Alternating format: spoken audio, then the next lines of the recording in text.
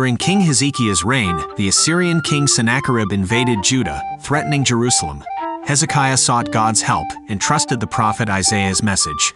God assured Hezekiah that Jerusalem would be protected, and the Assyrians were struck down by a divine plague, forcing Sennacherib to retreat. Hezekiah's faith and prayerful reliance on God resulted in Jerusalem's deliverance.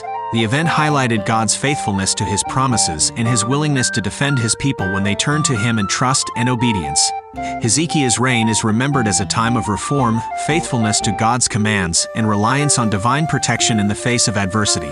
The story encourages us to seek God's help and trust in his power during difficult times.